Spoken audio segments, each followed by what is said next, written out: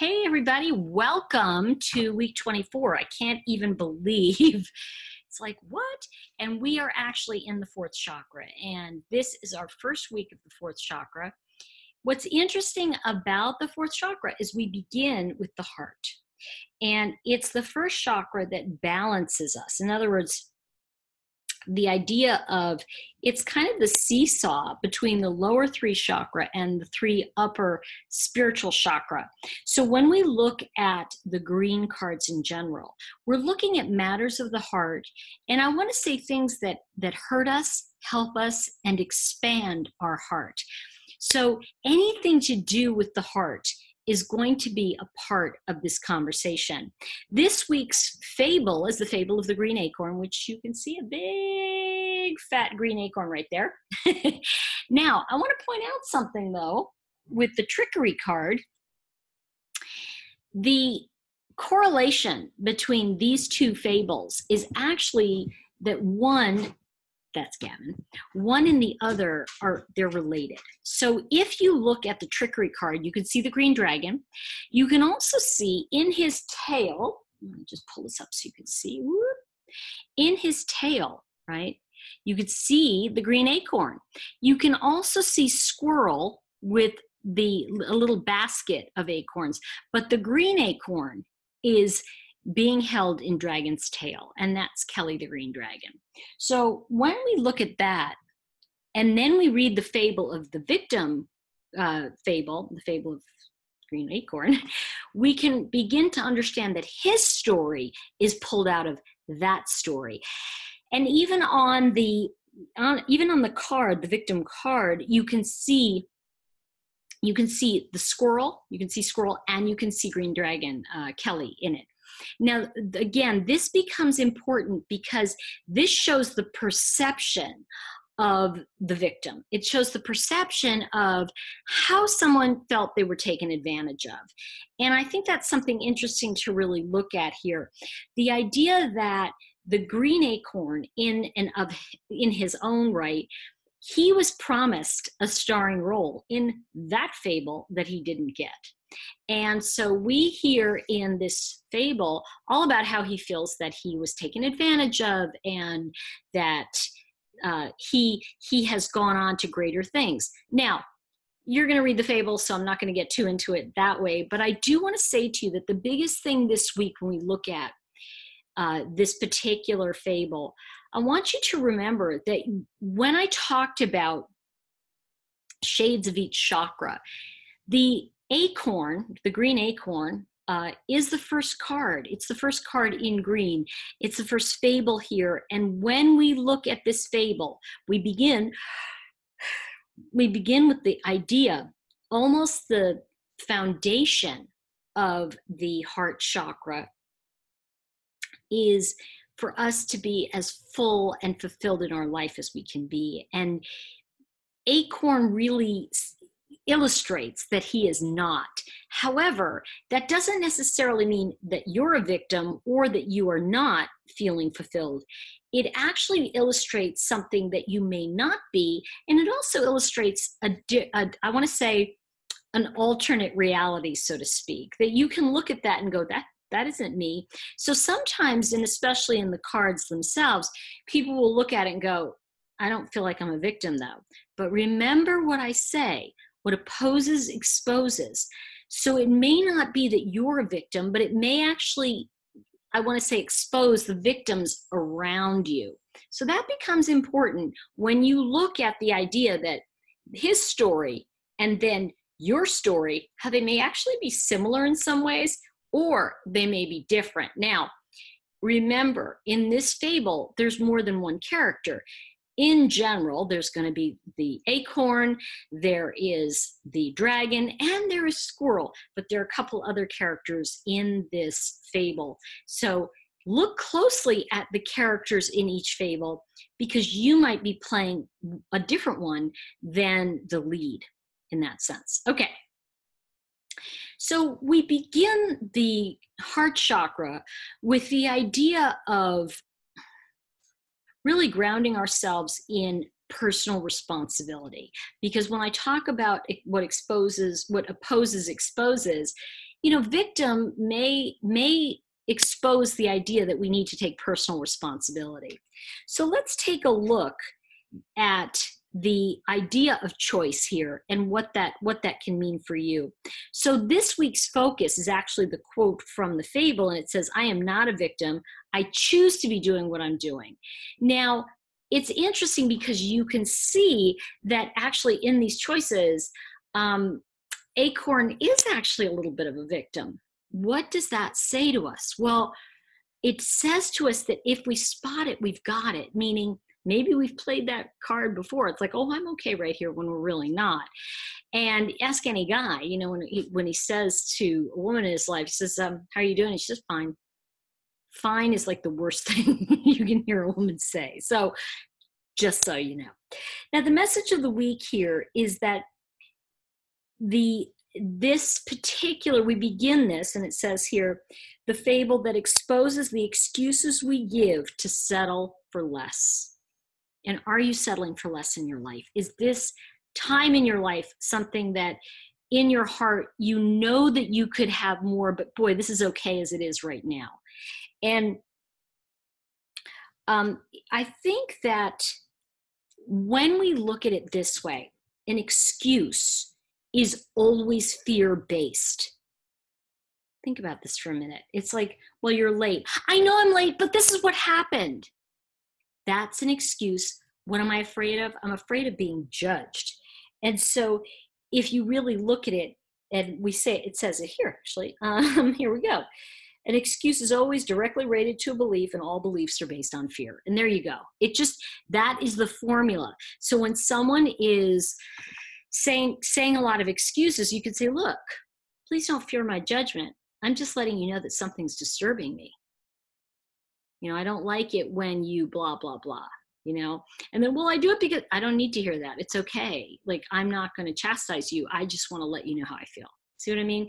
When you say what's true in your heart, you give the other person an opportunity to be true and go, okay, yeah, I'm sorry. I'll work on that. See, then it opens up communication, and communication in the heart is the most valuable communication we'll have, because that's the stuff that makes us say, this is who I truly am. Now, okay, so the idea here, of course, is that what is true to you in your heart is always going to come from a place of love.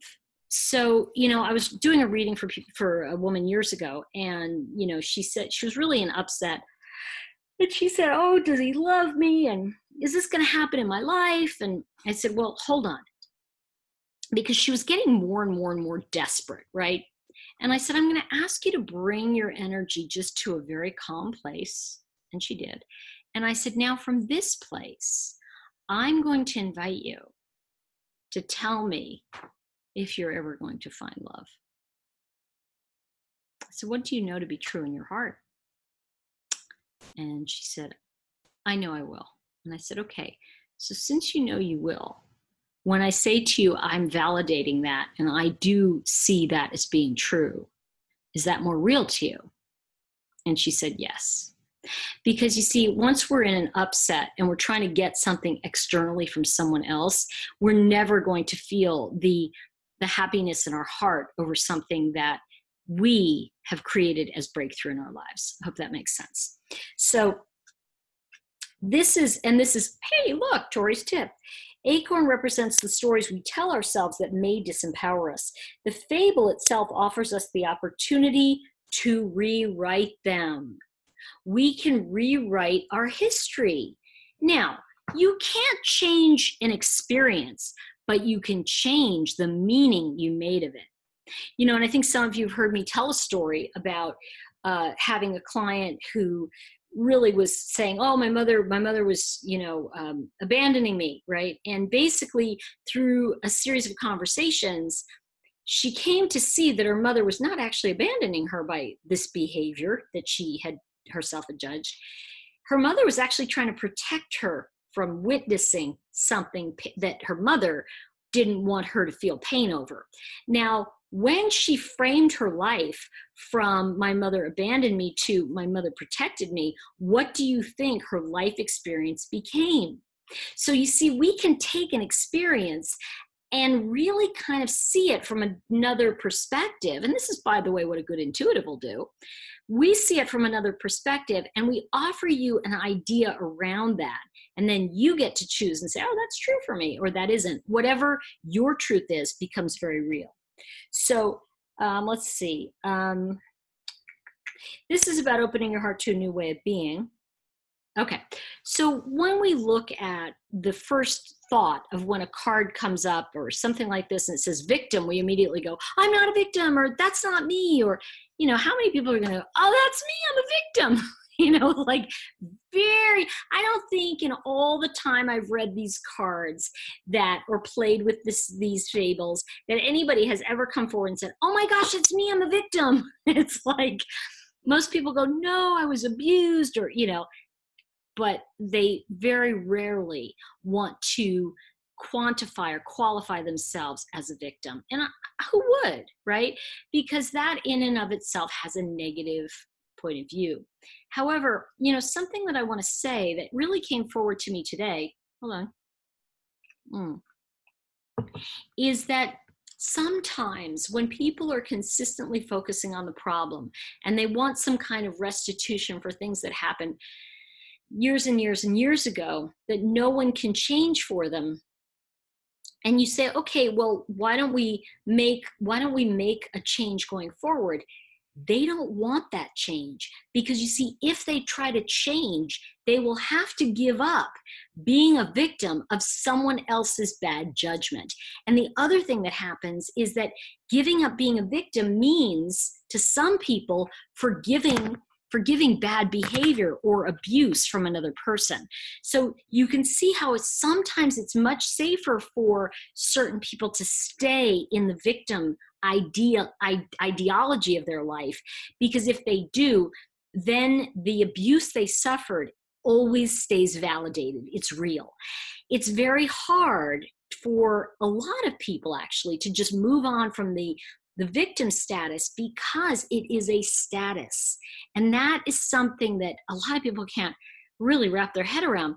But if you think of it this way, if I say to you, my mother beat me, and you say, I say, my mother beat me, and you say, wow, that's awful. Yeah, I know. And you go, wow, that's so bad. And we talk about it, and it's like, yeah, wow. Okay. So now you know that I suffered from that, right? But then, you know, if you turn around and say, gee, I wonder if you have thought about doing some personal work to work through it, then immediately I can jump into, of course I have. You don't think I'm a victim, do you? I mean, of course I want to change. Of course I want these better things for myself and my family. I want to up-level myself as a woman, as a marginalized person in community. I want to but you see, the truth is, I really don't. Because the minute I up-level my life, then what'll happen is I won't get the attention and the validation of having been abused. So you have to recognize that when we look at these two fables, and when we look at the fourth chakra in general, you have to really look at, are you willing to step outside of the role that serves you? So keep that in mind, that whatever role you're playing, whether it's the victim or the victimizer, there is a benefit to it. And you get to be that role for as long as you want. Okay, so, you know, the thing to keep in mind also is that Acorn is a very tongue-in-cheek fable. It's very funny. It's not meant to be, oh my gosh, it's meant to give us a view, I want to say a window into seeing behavior that we can recognize as being something that may not be the most optimal. Let's put it that way. So the other thing I want to say, let me make sure, the biggest thing with Acorn is really listening to your heart. And when you know something not to be true, you call yourself on it. That's really key. And then let's see. You know, one of the things that that Acorn really brings up also is the idea of a false ceiling. You know, meaning we've got this false ceiling there. It's made of glass, and we know that we can only go so far. And part of it is, what do you think happens if we try to break through that glass ceiling, false glass ceiling. Well, when we break through it, there's going to be shards of glass that rain down, and good chance we'll get cut by it. So remember that moving through to the next level in your life, or giving up that role, means only one way to go, because you must get, stronger in the end run. I hope that's making sense. But, you can always, if something's not making sense, please ask down below. And I'm certainly happy to answer those questions. The other thing that happens here that I think is very important is that waiting for someone to be bad so you can make them wrong to prove that something bad happened to you. And I think that this is really funny, actually. My phone just kind of like somehow picked it up and was like repeating, I don't know how to get a glass ceiling removed. Okay. Okay, so making someone else wrong. And the other thing is setting people up to fail. And it's very interesting because at this recording, I'm working on, my first class for my Chakra Wisdom Tarot, of just the introduction portion. And one of the things that I'm recognizing is that, I want it, because there's some chat, how can I put it? There's instructions that can seem confusing and that can give people an excuse for not doing it, or for doing it halfway, or not really understanding, and then showing up and shaming themselves because they didn't do it right. And one of the things I say in that is, I want to set you up for success. And so I'm going to explain clearly how to do all this, because that's the difference here with this particular fable. And it says, ask yourself, am I waiting for someone else to fulfill a promise that I intuitively know they have no intention of keeping, just to prove that promises to me are broken? Just recognize, are you doing something to prove a point in a way that will disappoint or hurt you? Because the bigger conversation is validating that you're right, that these things did happen in your past, and that you really were abused. And I think that's a big part of how the green chakra, opening with Acorn, gives you that information right away. Now, obviously you've got the exercises this week. One of the things I want to say in the solo exercise portion on page 109 in the workbook, if you're using the app, I'm not sure, the Kindle, I don't know what page it is because it's slightly different, but it's under solo exercise. And it goes back to what I just said about, like, what is it that you really need this other person to do? And so what you really want to write out, and these are the things, it's actually in here, so don't worry about that. It says, because you disappointed me, comma, I blank. I'm angry you didn't show up for me because blank. What I really needed you to do is blank.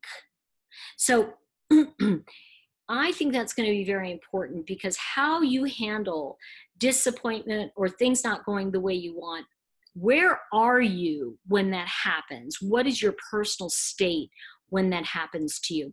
So I'm going to, of course, encourage you to do the Tuesday, which is the color reflection, the journal journey, and the make a connection. I read the solo exercise, but the group exercise becomes more interactive. I think it's really fun to do the group exercise, because then you get to work with others and get that kind of feedback. Let's see. Okay. The other thing I want to say is the meditation becomes important, because you do want to play out in front of you how you see your dream happening.